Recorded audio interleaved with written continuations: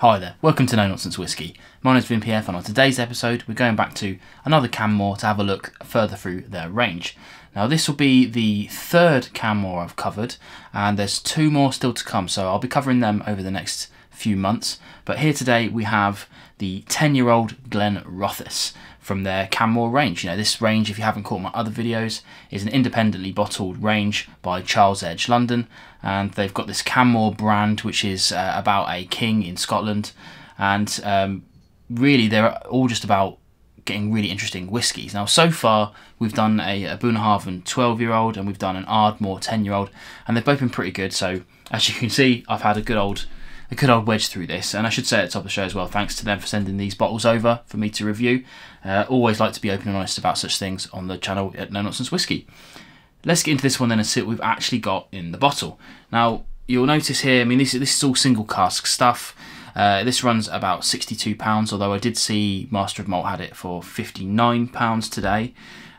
It's a full-size bottle, and you know, you can see here naturally coloured, non-chill filtered, and you see it's relatively pale, but that's what I love about independently bottled whiskies, because it's a truer reflection of a distillery character, let's say.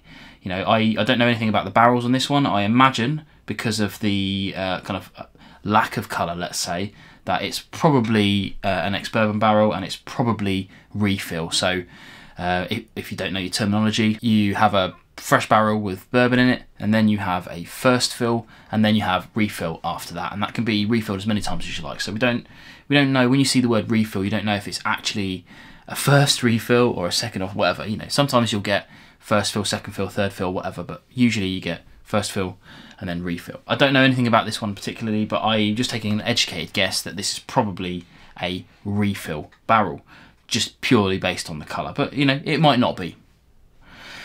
That said, let's get into it and see what we've actually got. You know, there's not much to actually say about these independently bottled whiskies, because they don't come with heaps of like story. They don't come with like loads of marketing gumph.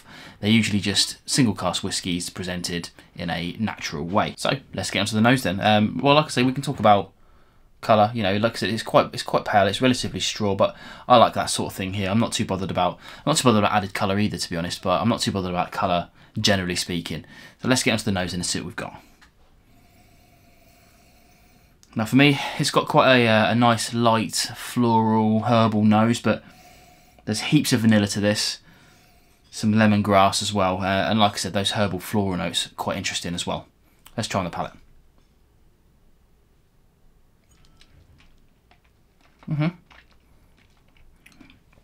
Okay, this one does some really interesting things. It builds quite a lot. It starts out quite light and smooth, sweet vanillas, some orchard fruits, kind of typical things that I expect from a Speyside whiskey, to be fair.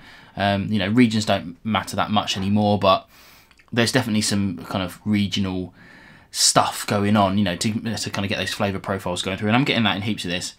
It ends in that kind of like herbal floral note that I was getting from the nose, which is really interesting. And there's definitely some spice on the back end as well. So it actually builds into kind of light, into a little bit more fruitiness, and then some herbalness, and then some spiciness, which is really interesting. I kind of like that as a whole package. About medium-ish on the kind of finish, spicy back end as well, once the fruit has disappeared. Now, here's the interesting thing about this. I have not actually covered a Glenrothes on the channel properly, I don't think. It's not a distillery that I get on with, actually. I've only tried a couple of them. I'm not tried all of them for sure, but they're kind of early, cheaper standard releases. I've had a few in my time before I started the channel, and didn't really get on with it. It was kind of boring, and you know, to be honest. So when I saw Glenrothes here, I thought, well, obviously I'll give it a go, but and give it my kind of full, honest review. But this is like the first Glenrothes I've ever tried that I thought, that's actually really lovely, and it's quite expensive at £62 brand, you know, from there. But if you actually look on Master of Malt, it's a bit cheaper, 59 quid, as I said before. And as always, there's a link in the description below, which is an affiliate link, which gives me a small kickback for kind of sending you over there. But it's, you know, if you want a bottle, please do check it out. But if you don't worry about it. But yeah, the cool thing about this is it's single cask, 46% Sure, non-chill filtered, natural coloured, and it fits in well, actually. If you look at the rest of the stuff that's available, it fits in quite well with the single cask independently bottled Glenrothes. price ranges. So I'm comfortable with that. That's a pretty good price, I think, in my opinion. And to try a Glenrothes in its kind of natural presentation, I don't know how Glenrothes make their whiskey or how they mature their whiskey, but to try it like this I find really interesting, and that's what I really love about independently bottled whiskies. But there you go, yeah, that's my thoughts to it. If you're interested in it, like I said, go and check it out. Go and check out the rest of the Canmore range, of course, as well. I've been impressed with it so far, and I've got a couple more to go, which I've been impressed with as well, spoiler alert. But yeah, pretty good range if you ask me. But yeah, there you go, that's my review of Canmore Glenrothes 10-year-old. I'll see you again on more No Nonsense Whiskey videos in the future. Cheers.